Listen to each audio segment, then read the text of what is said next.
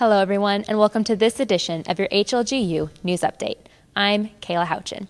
With the end of the semester quickly approaching, a new set of students start looking at HLGU's campus.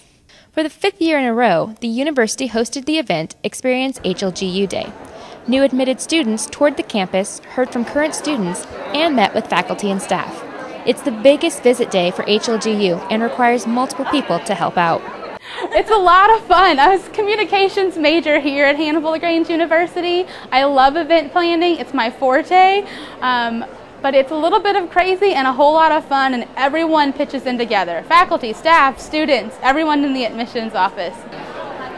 Future students also heard from President Dr. Allen. The admission office says it's an event that helps high school seniors finalize their decision to come to HLGU. The Hannibal-LaGrange University ladies softball team held their second annual Pink fundraiser. The Lady Trojans played Benedictine Springfield to raise awareness about breast cancer. Junior softball player Taylor Lewis says the team is motivated to play for cancer survivors. Today is so important because I think that cancer has affected many lives, and it's a huge deal to us to bring everyone out and to remember all the people who have beaten it and who are taking it on now. And so we just take it into effect and we play for them on this day. Pink shirts were sold by the Lady Trojans to raise money for the foundation.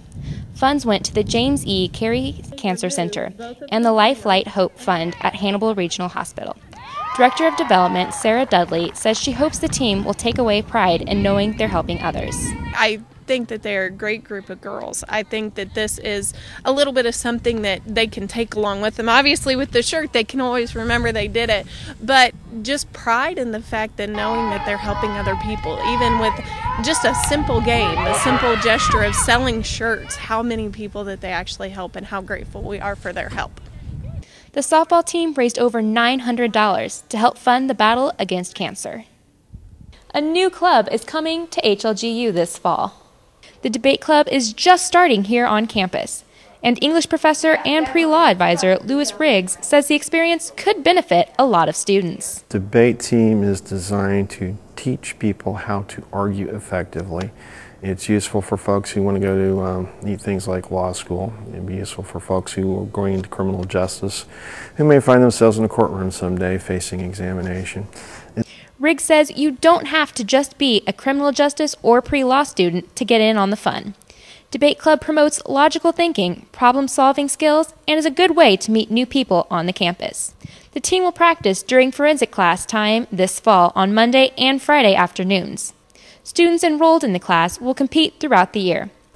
It's not too well known, but 10 years ago HLG did have a nationally ranked debate team, and that has since dissipated somewhat. We would like to be able to bring that back and offer that as a value to students here to help further their education.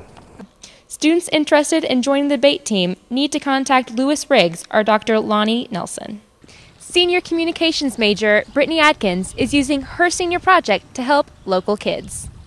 Adkins held a benefit yard sale at Calvary Baptist Church recently.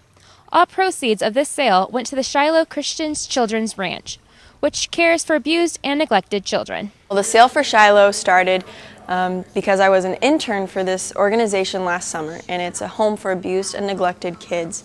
And that summer rocked my world. I fell in love with those people there and those kids, and with the senior project, you know, it's a very open-ended kind of assignment. So it could come in any way, shape, or form, and I really wanted to benefit Shiloh in some way. Donations came in from all around the community and made for a big sale.